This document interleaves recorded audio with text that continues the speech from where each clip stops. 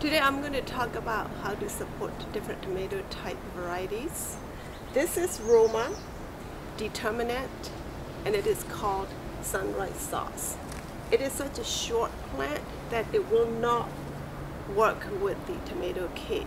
All I need to do is use a stick to tie the main stem or the heavy fruit stem just to keep them upright.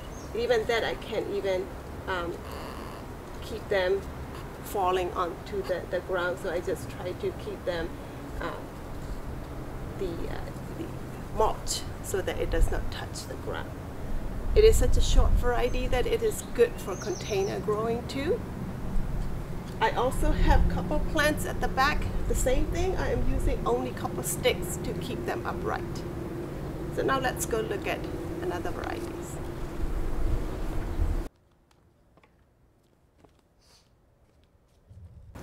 So these are cherry tomatoes that I've been growing. I use the tomato cage, but I follow the technique of stripping the leaves as the fruit grows. You can see that there is almost no leaf at the bottom. I have been trimming them.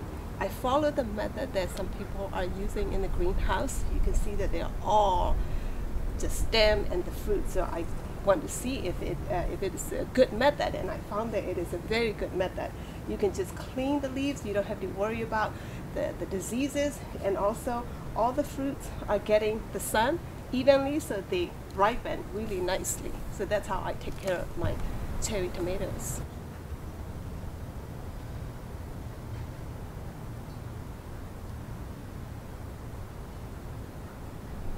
In this small little area, I have about 8 tomato plants.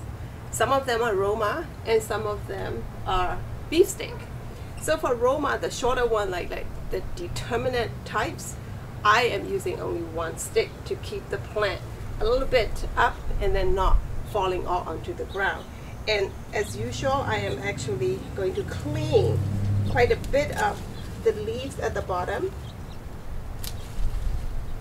because they don't need to be in here anymore, to keep the plant clean, and also the fruits will get the sun better. So this is the Amish paste. I could have used a tomato cage, but I had only 10 tomato cages and I am growing like 30 some plants, so I don't want to buy 30 cages. So this one, I'm just using the stick to see if it can be fine, and it is fine. This plant, by nature, it's kind of like spindly and the leaves are sparse, so it's easier to maintain and care because you don't need a huge cage to keep them straight, and also I can keep cleaning the leaves that are starting to turn yellow and don't need to be on the plant. So that's how I take care of my tomato plants. Good luck with the tomato plants. That's it for today. Goodbye.